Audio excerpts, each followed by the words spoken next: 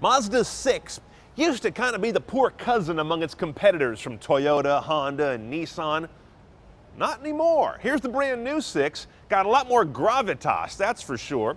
Let's see if it's got a lot more tech. Let's go.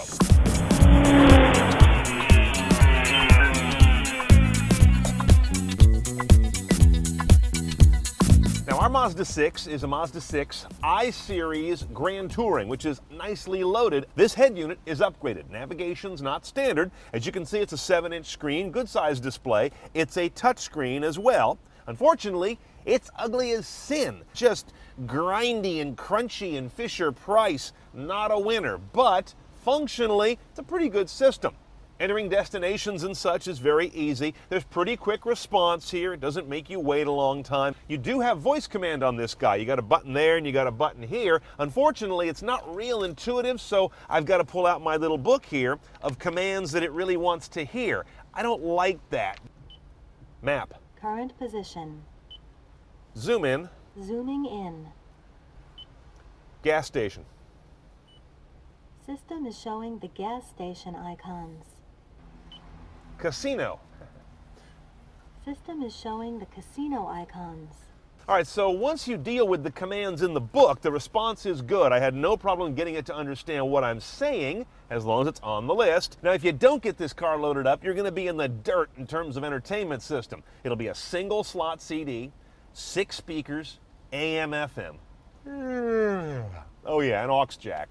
Boring, but we have the cool system. The Bose Centerpoint audio, surround sound rig, 10 speakers including a powered sub, and some nice choices on source, as we can see right here. AM, FM, no HD radio, 6-disc in-dash changer. Now when my disc is in, I'm not getting any readout. There's no Grace Note database or anything here. That's kind of disappointing. This is not a hard drive based system. That's part of the reason we don't have a lookup table there. But moving on the sources, I was delighted by this. Bluetooth audio. That is kind of cool.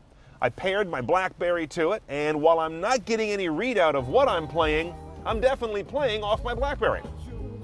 Sounds good. That's the new Bluetooth streaming that cars are starting to adopt now. I'm concerned, though, because we don't have an iPod option on this car, not that I could find in the build sheet. Might be a dealer-installed thing.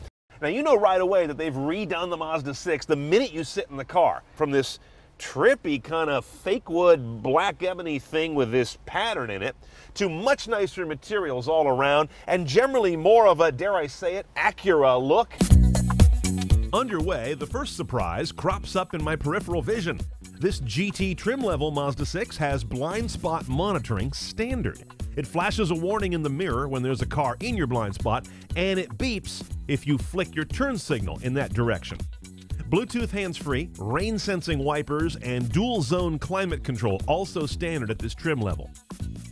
These I-Series cars have a 2.5-liter 4 doing 175 horsepower and 167 foot-pounds, good balanced numbers. It's a happy and pretty chunky 4, but you never forget it's a 4. And the phrase gutless never came to mind, though the phrase trying hard did on occasion.